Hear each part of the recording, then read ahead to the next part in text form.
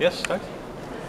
Okay, you can talk about today's event and this year how it is. Okay, my name is AHMED PAUWELS, CEO for Messe Frankfurt Middle East.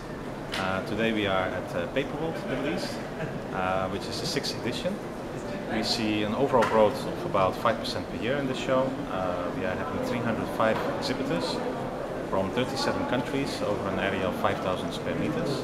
And we expect about 6,500 visitors this year. New this year is green technology, paper made out of stone, which is 50% more energy efficient and has 50% less CO2 emission. And of course our paper wrapping competition and our Go Green competition with the schools in the UAE. That's about it. And what about the new entries? The biggest new entry is the Portuguese pavilion. It's the first time that we host a Portuguese pavilion and they're very enthusiastic.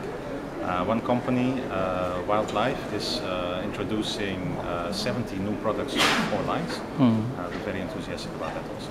Okay, and how big is the African market when it comes to the paper world? The African market in average for all our shows is about 15 to 20% of visitors that we expect.